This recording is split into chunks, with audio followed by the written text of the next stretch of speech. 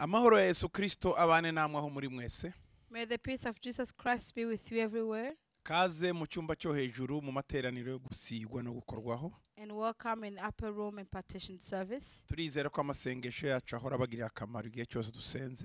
We believe that the prayer we make here are important to each time we pray for you. Turizera ko Imana ibitura ibyiza mwayikoreye namwe ubu tugiye gusenga. And God will reward you everything that you've done as we are going to pray with you. Ndabasaba ngo tuze gufatanya twese mu masengesho. Please join us in the prayer.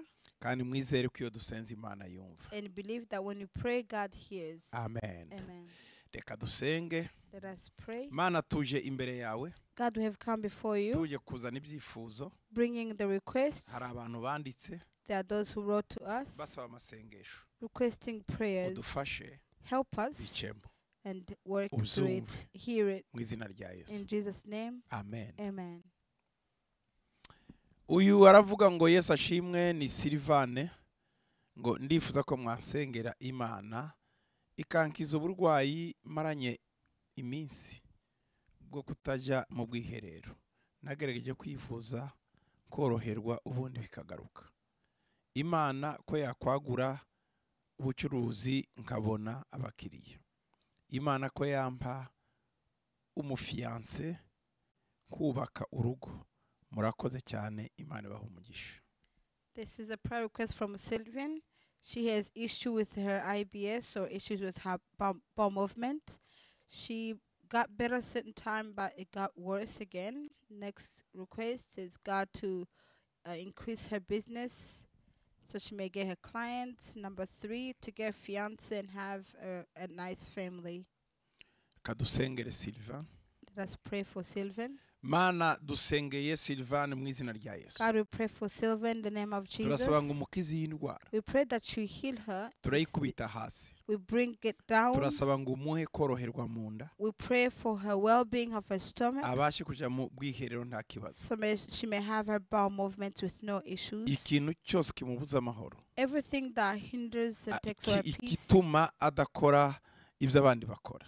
Everything that troubles to her to do what other people do simply. Turagisenya. God, we destroy it. Turagikubita hasi. We bring it down. Mukorera igitangaza. Do a miracle for her. Mana bizagaragare ko. It may be known gukorana n'abana bawe. that you work with your children. Kandi ko uri Imana yumva. That you're God who hears us. Umva amasengesho yawe. Hear our prayer, God. Umuhe umufiance. Give her fiance. Azubake. So she may have a family, be a wife, abyare. And have children. Mu izina rya Yesu. In the name of Jesus. Umugabo a loving husband, kandi uvuye ku mutima wawe. And who comes from your heart. Mu izina rya Yesu. In the name of Jesus. Mana umwagurire ubucuruzi bwe. And God enlarge her business. Umugiriye neza. And bless her. Umufungurire umuryango. Open door for her. Icyubahiro cyawe. May your glory kibane nawe. Be with her. Umugiriye neza. Bless her. Umunsi n'iteka ryose. Today and forevermore. Mu izina rya Yesu. In Jesus' name. Amen. Amen. Amen. Deka twizere ko Imana ikoze kuri Sylvain. Let's believe that God is touching the life of Sylvain. Kandi igukijije. And he's healing you. Kuva uyu munsi. From today. Mwiriwe nabasabaga ko mwamfasha gusengera mama wanje ararwaye. Yari afite gahunda yo kubagwa ibibyimba ariko kubera umuvuduko w'amaraso uri kuzamuka nta kintu bashobora kumukorera. Kandi arababaye. Ndasaba Imana ngo imukorere igitangaza. Shalom, please pray for my mother who is sick and she had an appointment for surgery, but because of her blood pressure kept on increasing, they could not help her. Please pray and God help her. Mana tuzanye umubyeyi urwaye. God, we bring this woman, this mother who's sick. Ibibyimba afite. This ulcers she has. Ndetse n'uyu muvuduko w'amaraso. And the high blood pressure. Turasaba kumukiza. We pray that you heal her. Ukuboko kwawe kumukoreho. May your hand touch her. Kumusaraba mwami wikoreye indwara zacu. At the cross you bore all our sicknesses. Kubw'imibyimba yawe twarakize. Because of your wounds we have been healed. Ndagushima mwami. I thank you, Lord, that you have done a miracle for her. Because of your wounds, in the name of Jesus, you heal her. Thank you for the wounds you had, so that we may not bear it. May you heal this mother and do a miracle for her. her, umuhindurira amateka change her life azagushime so she can praise igihe you cyose akiriho. all the time as long as she Urakoze lives. Yesu Thank you, kumvise Jesus, gusenga kwacu that you hear our prayer kandi and udusubije. you answer us. Amen. Amen. Amen. Amen. Imana iguhe umugisha, May God bless you, igukize, heal you, ukire rwose. and get a total healing. Ikindi cyifuzo aravuga ngo Yesu ahimbazwe. Apostle, ndifuza ko munyaturiraho ijambo ry'ubuhanuzi kugira ngo Imana izampe abana b'abahungu kandi mfite kwizera. Uyu ni Desire. This is a prayer request from Desiree. Say, please, Apostle, declare a prophetic word upon my life to be able to have sons. And I believe that God will do it. Ubwo bivuze ko Desire ufite abakobwa. Desiree, this means you have daughters. Noneho tugusengera abahungu. Now you want sons. Okay, reka dusenga. Let us pray for you. Mu izina rya Yesu Kristo w'i Nazareti, In the name of Jesus Christ of Nazareth, tuzanye urugo rwa Desire mu maboko we yawe. bring the family of Desiree in your hands. Barifuza abana b'abahungu. He desired to have sons. Kingura iryo rembo. God, open this gate. Abahungu ni abawe. Sons are yours. Bikore data. Do it, Father. Kingura umuryango. Make a door Uzana abahungu and bring sons mu rugo rwa in Desire. the family of Desiree. Afite kwizera, He has faith, natwe tumusengeye twizeye and we pray believing kuzakora icyo gitangaza. that you will do this miracle. Ndetse n'ubuhamya buzagaragara. And the testimony will be shared. N'abandi bose bafite ibyo byifuzo. And the rest who have similar requests, Abifuza abakobwa, those who desire daughters, abifuza abahungu, those who desire wumve sons, gusenga kwawe. hear their prayers. Ku ntebe yawe On your throne, uhafite abana you benshi. have many children. Rekura abana b'abahungu Release the sons kwa Desire. to Abandi Desiree, bari kurira abakobwa and release daughters ababifuza. to those who desire Ndasaba them. igitangaza I cyawe pray Data. for your miracle, Father, Ubikore Papa. that you do it, oh Father. Icyubahiro kibi The cyawe. glory belongs Mu to izina you. rya Yesu Kristo umwami In wacu. Jesus' name, our Lord. Amen. Amen. Amen. Amen.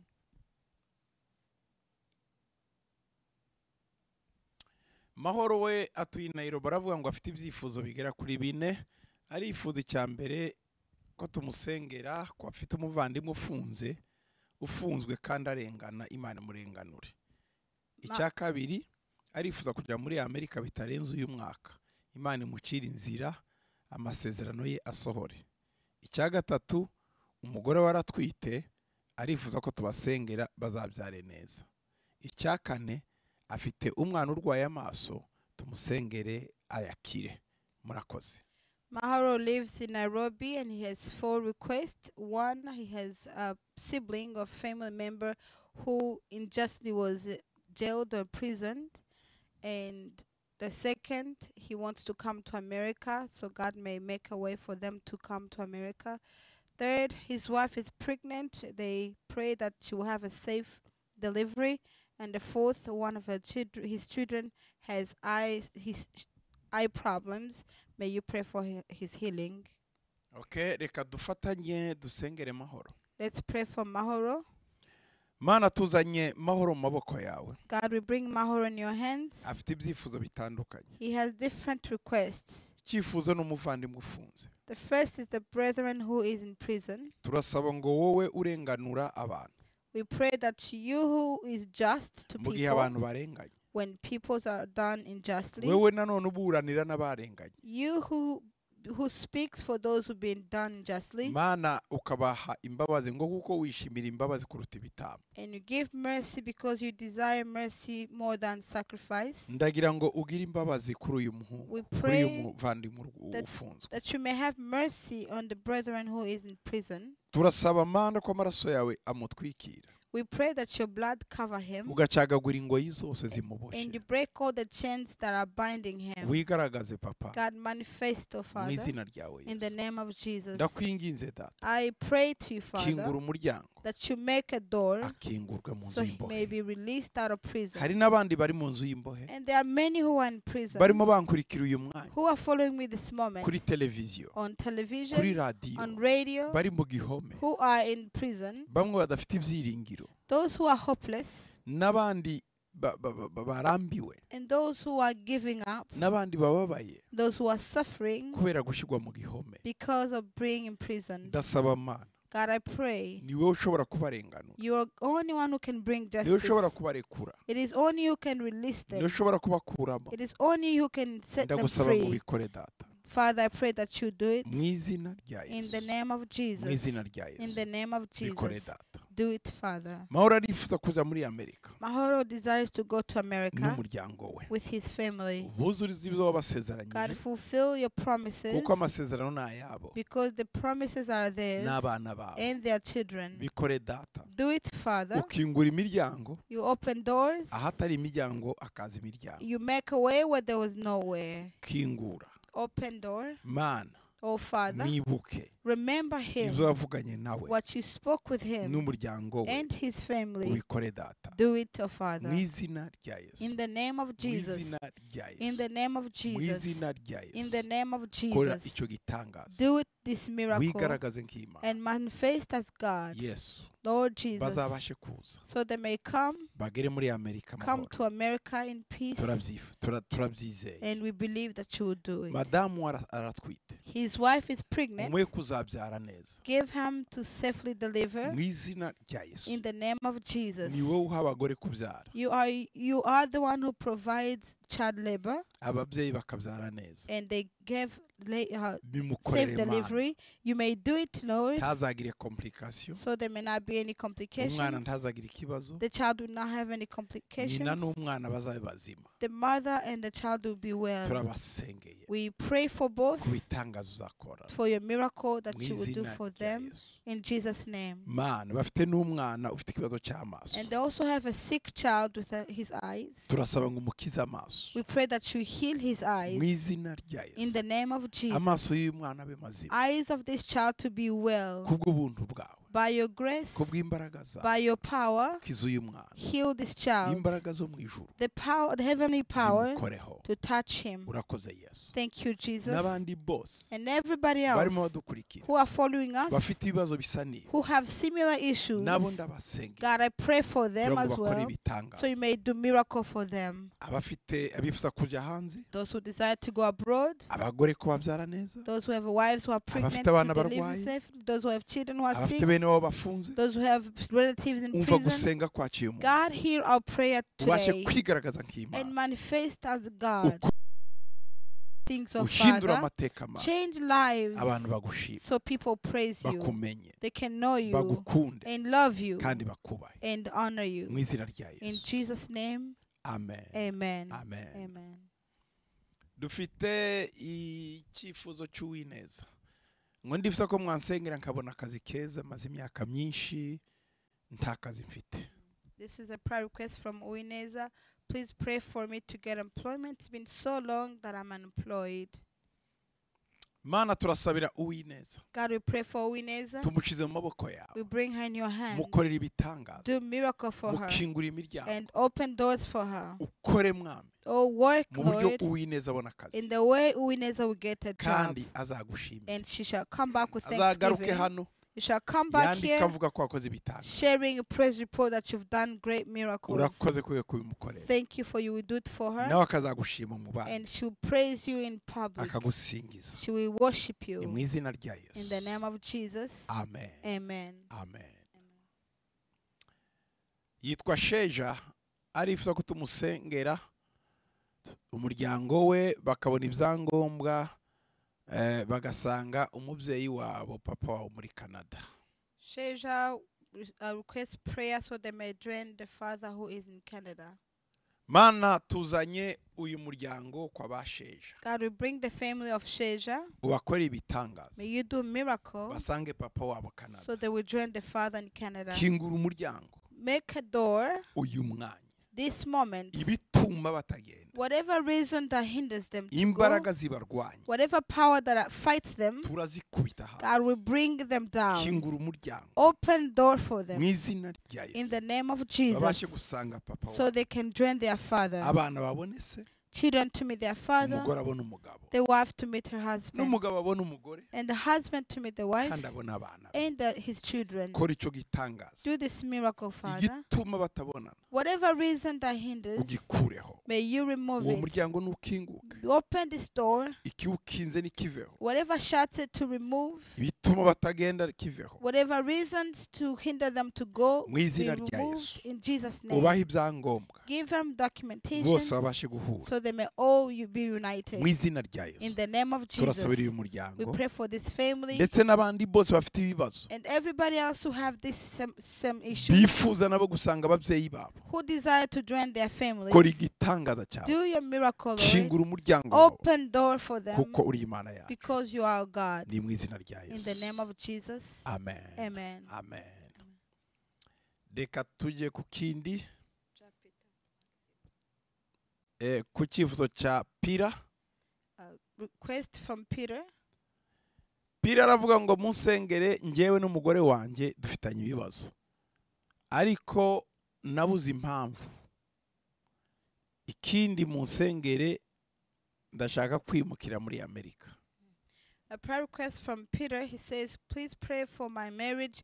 There's a strife between me and my wife, and I don't know the cause of it, and also would like to relocate to America. turabasengera ariko namwe We'll pray for you, but also mugerageze gushaka ababakansoringa try to seek for marriage counsel, ari wowe Peter whether it is you, cyangwa ari Peter, madame. or your wife. Mana tuzanye Peter mu maboko yawe God, we bring Peter in your hand. mu izina rya Yesu Kristo w'i In the Nazareti name of Jesus Christ of uzana Nazareth, amahoro hagati ye n'umugore bring peace between him and his wife. umwuka wa separation na division na divorce The spirit of division, separation, and divorce, turabisenya mu izina rya we Yesu destroy it in the name of turasaba Jesus. kubaha kubana We pray that you give them ubagirire harmony neza and bless them mu izina rya in the Yesu name of reka Jesus. ukuboko kwawe Let your hand, reka imbaraga let zawe your power, reka ububasha let your bwawe authority, Mana bibashe kubaza God, come into uzana them. amahoro Bring peace ukora and ibitangaza do miracles. n'ibindi bifuza by'aho bimukira And whatever their desires of haba muri relocation, Amerika whether in America, Mana niwe ufite imbaraga you are God of power. ubakingurire umuryango Open door for them. ibyifuzo byabo Their desires, ubyumve may you hear him. turasabira n'abandi bose bafite ibibazo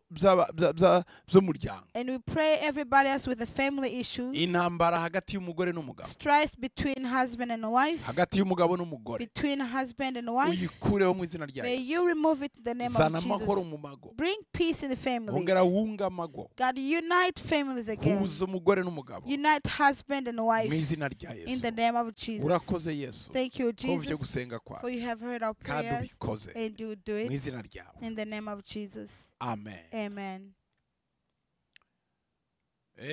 uyu aravuga ngo shalom father nawe mukorana Imana ibaha umugisha nitwa na mfite umudamu n'abana ndasaba ngo mumfashe kandi mungire inama ndetse munsengere Imana incira inzira natakaje amahirwe ya mbere yo kujya muri Amerika kubera ikibazo cy'igikumwe gutera igikumwe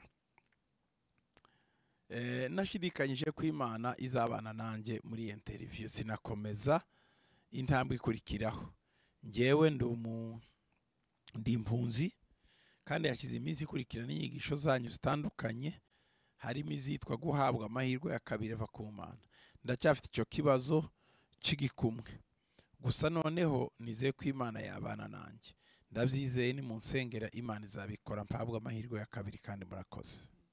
Shalom, Father and the team. My name is Anne. I have a wife and children. Father, I ask that you pray and also give me some advice. I lost my first chance to go to America. I had an interview scheduled, but I doubted myself and doubted that I'll be with God because I had a previously issue with a fingerprint. I'm a refugee. But recently I've been following your teachings of second chance. This time I do believe that God will be with me if I'm given second chance, and although I still have the issue of the fingerprint that I've made. And this time I believe if you do pray for me, I will go through the process. May God bless you. Mana tuzanye na mu maboko yawe. God, we bring Anne in your hands. Ongera umuha amahirwe ya kabiri. Give him second chance. Mukingurire umuryango. Make a door for him. Ikibazo cye cy'igikumwe. The fingerprints wewe issue, haguruka umurwanire. may you fight for him. Ikibabuza n'ikibarwanya, Whatever that fights them, imbaraga z'umwijima zibiryamyemo, the power of darkness that lies before zibuza umuntu them, amahirwe ye, that takes chances of a person, turazikubita, we break them, turazirukana, we cast them away, turazirwanya, and we fight them, turazitsinda and we mu overcome izina them. rya Yesu. In Jesus' name. Mana ndasaba igitangaza God, cyawe we pray for your miracle kugaragara uyu mwana. to manifest this Ngaho uri moment. Imana yacu, You are God. uri Imana You yumva, are God who kandi uri heals, Imana ikora. and you are God who Mukingure does. amahirwe, Make second chance for him, yongere nawe kubona uko ajya muri Amerika. so he can have the second chance to go to Urakoze America. kubikoze, Thank you for you've done n'abandi it. bose barimo bashakisha ayo mahirwe yabahe, And everybody else who seeks the second chance, do bose it. hamwe Everyone, bazaze Lord, kugushima kuri may Imana. they come back to thank you that you're Mu izina God. rya Yesu. In Jesus' name, Amen. amen. Amen. Amen. Yesu abaho umugisha, May Jesus bless you, abagiriye neza, do good to you, nimwakire. you receive. Amen.